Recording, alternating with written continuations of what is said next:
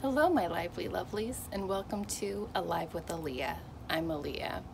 Recently I shared with you my setup for raising monarch butterflies, and so today I thought I would go through and show you what the daily maintenance is like, what I do when I come in and check on the monarchs in their various stages, the chrysalides, the caterpillars, the eggs, the cleanup I'm doing, the refreshing of the milkweed, all of that. So let's check it out. One of the first things I like to do is check in on the chrysalides and see how they're doing. So let's start with my oldest batch. So here they are.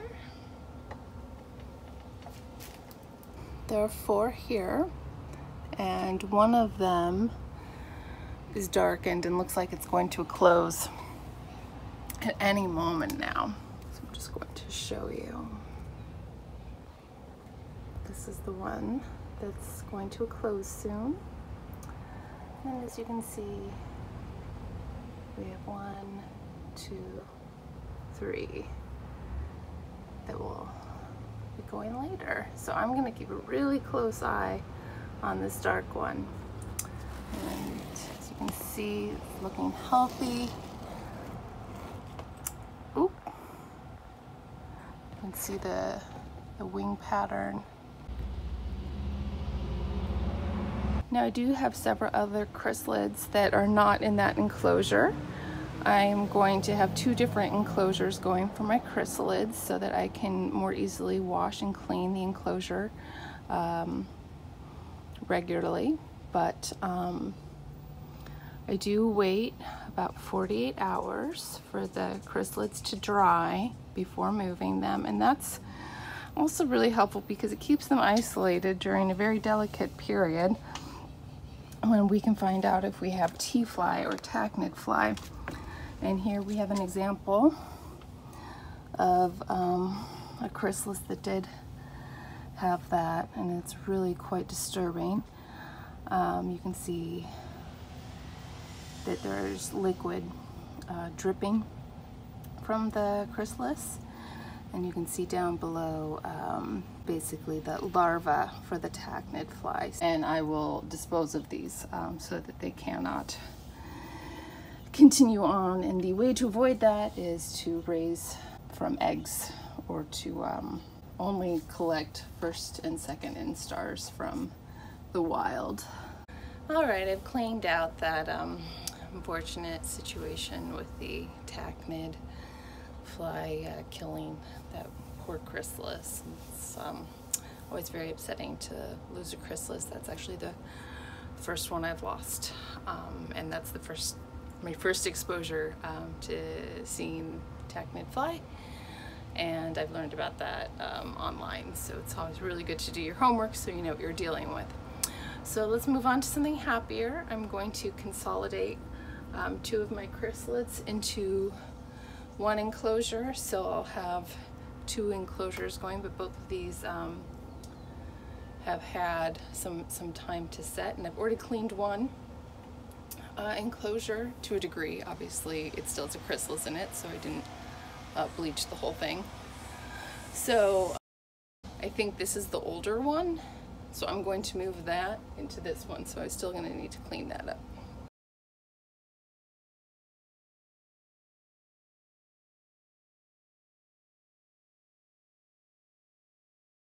Supplies I'm going to need for this are Q-tips, a pin, Scotch tape, some needle nose pliers just in case, and of course water. So I'm going to just start with pulling out a couple of Q-tips here.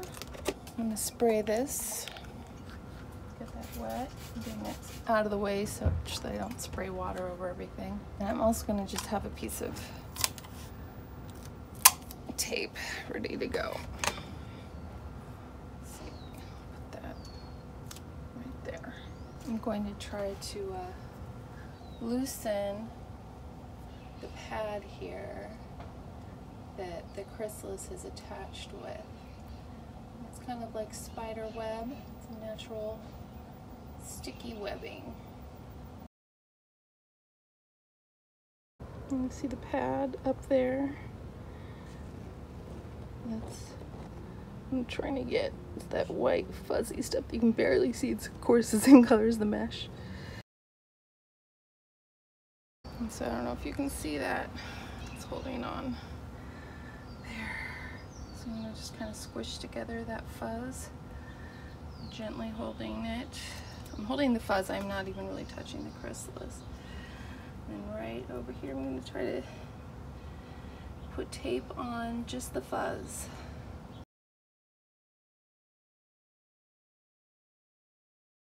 So this is what it looks like.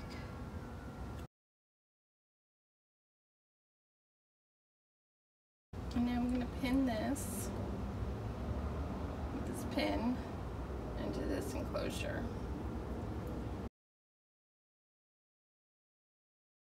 So I'm going to close that up. That's ready to go.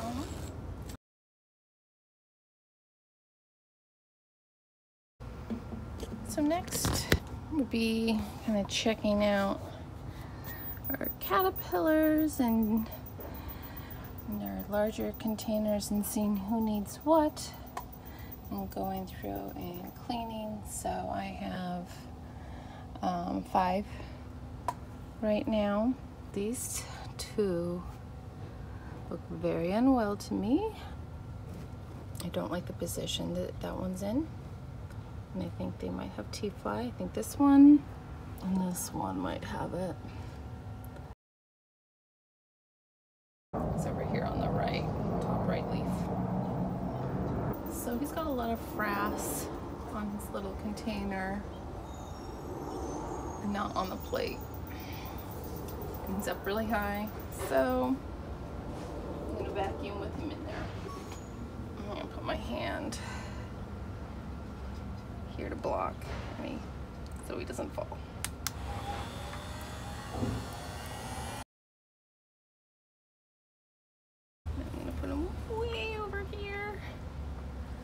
Nice and far away from what we're doing over here. All right, that's pretty close.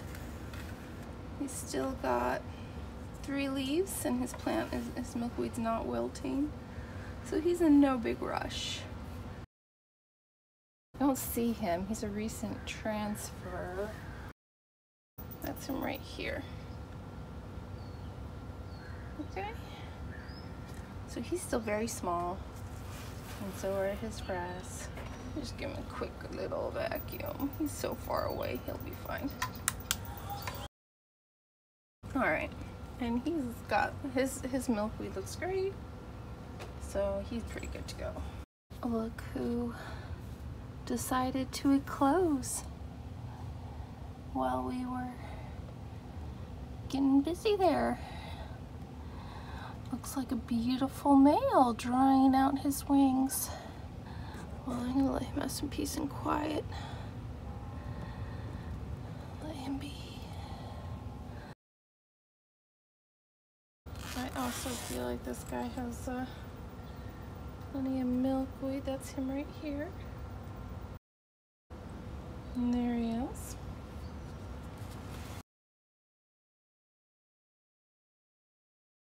He looks like he's doing really well. So I have 3 caterpillars. They look good. They look healthy. Got them cleaned up. So I have strong suspicions of T-fly for this caterpillar. He must be, I assume he's one I collected from outside. I'm honestly not so good at keeping track. But he's just like upside down and very limp with his antenna hanging down and hitting the ground. I'm honestly not sure what to do here. I don't know if I should euthanize or wait and watch. He is separated, so at least there's that. This is my other T-fly suspect. He is hanging upside down with limp antenna. Well, I'll clean him up, his little habitat, and hope for the best. And then we're gonna check on the eggs. So these are actually from this afternoon, so I'm just gonna check on them and not clean them. I'll clean them later today. Okay, Everybody's looking clear. Color-wise, we have good color. No one is hatched. That's an old mark from somebody else.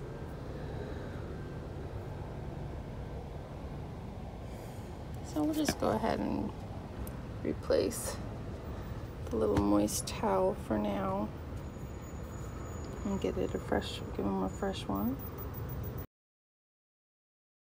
I'm gonna clean this one out, checking to see if anyone's hatched. Looks like no such luck.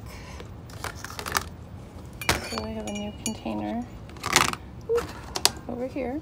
I'm just gonna transfer them over and give them a close look each time.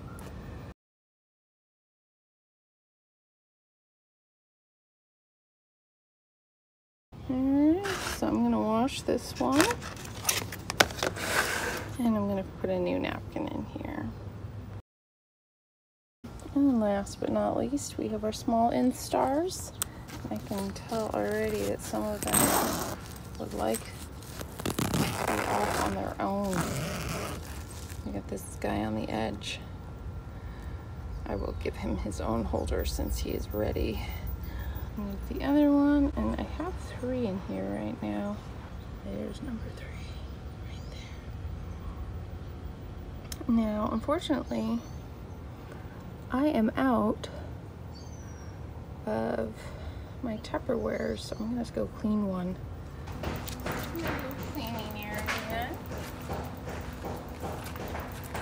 So, whatever's dishwasher safe, I pre-rinse for the dishwasher. Not bring anything in the house.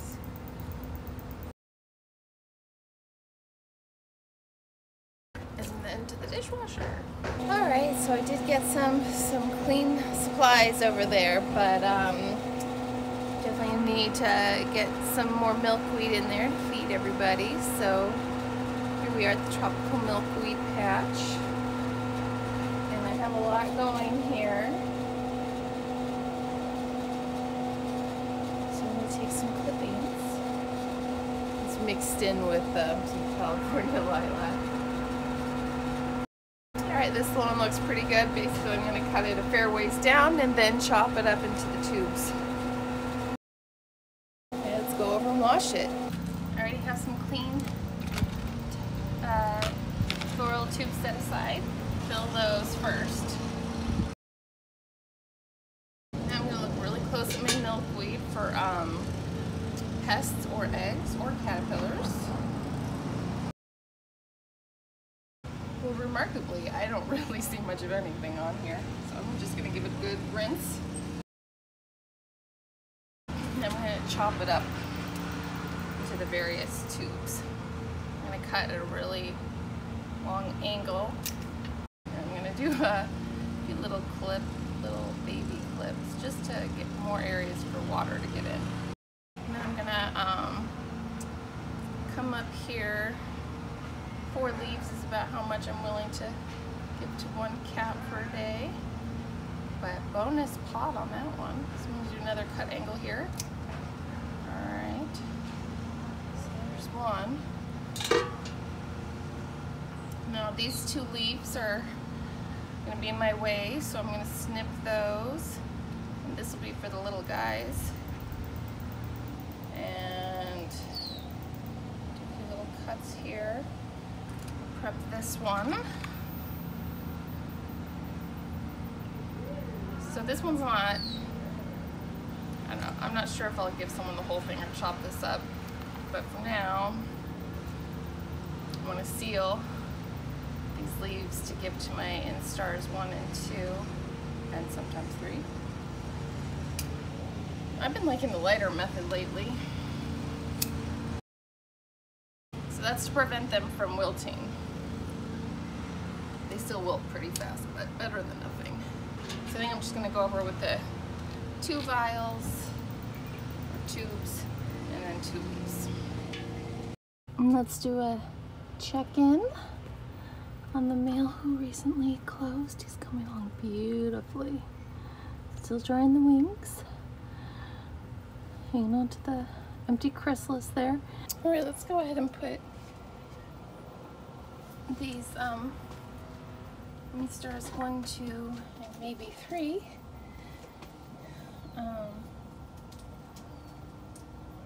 Into a new dish now that I've got one clean for them.